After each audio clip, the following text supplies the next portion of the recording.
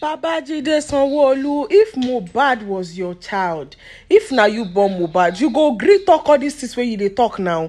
Guys, muna chill, muna watch this video. Muna see wetin una governor Babajide Sanwoolu open mouth talk concerning Mohbad kpai.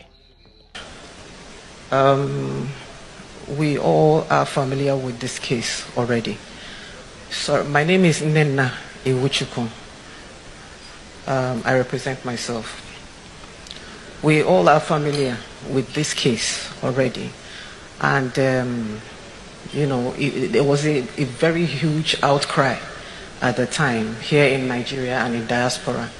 And people were almost calling for the heads of these people, you know, who we saw all over social media. It was going around that they were involved in this crime when Mohbad died.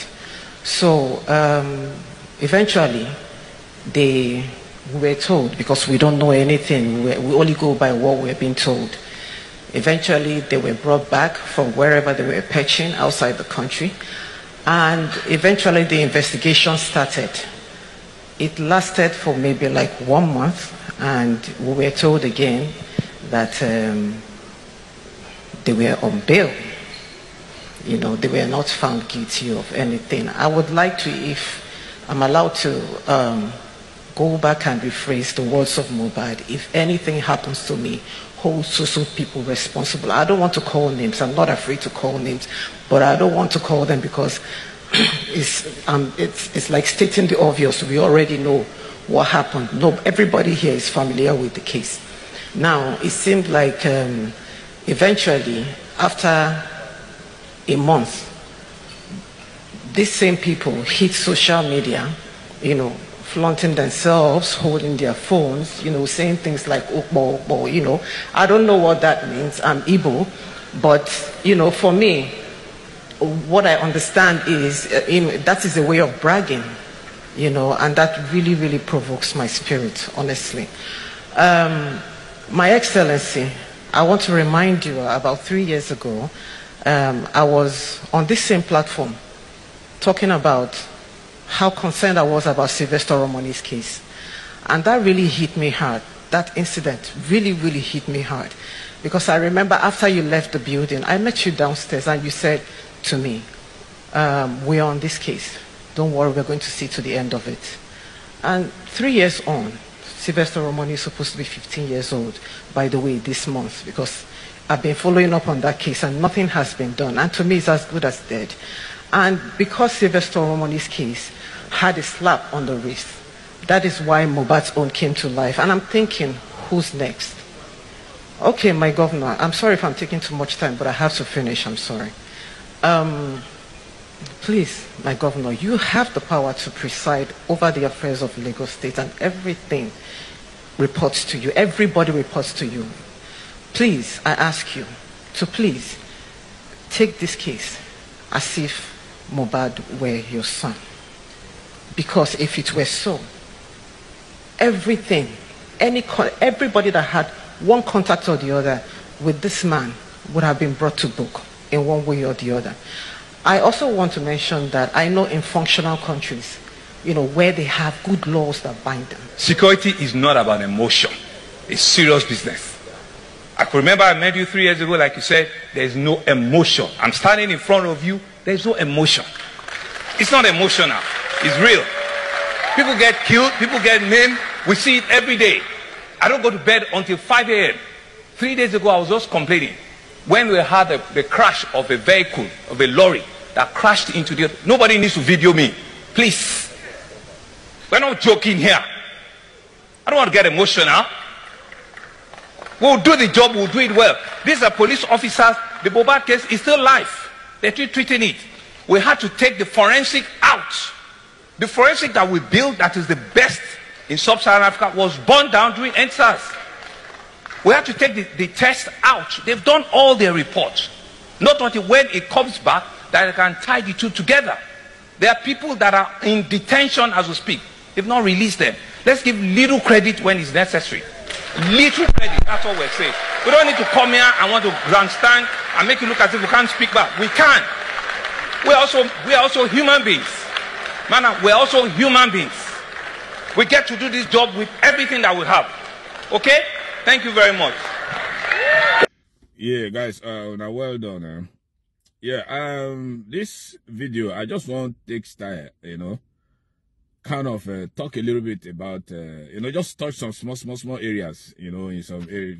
Just, talk about it. And I will start with Governor Sanwoolu's recent outburst, or his anger on the woman where he come, tender plea to him on how he's supposed, or how he will see how he will help us in this justice for Mohbad. When he flare up on the woman, they talk again, the kind of a little bit harsh on the woman, they answer him like that. As a governor of a state, where we think, say, if we the masses are angered, so if we reach the front of this governor, or, say, he go, encourage us, talk to us the way he will give us hope. You understand? But nobody say we can't witness this kind, or we can't face this kind of way where this man take answer this woman. That they so very discouraging to a lot of us. Will not be the answer what we expect Governor Sanwoolu to give to that woman. Now him give. And when he knows any answer, or whichever way he take answer that woman, now be say he answer the masses. Because that woman our voice for justice.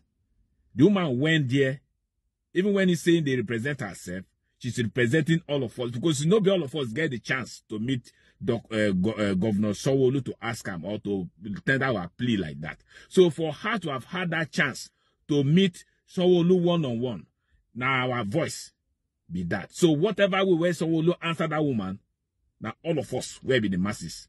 Now him the answer. So Sanwoolu in his talks, he say, he made reference to the police. My question again, see they go. Governor Sanwoolu, are you okay with the way where police don't they handle this case? Why are they ask this question? Be say, our first hearing from the police come tell us, say,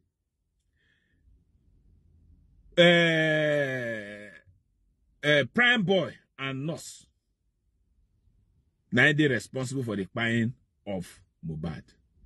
Even when we know, say, prime boy no dey the house when Mohbad buy, and say, from what would they hear, and I say there was no fight even between Mohbad and prime boy.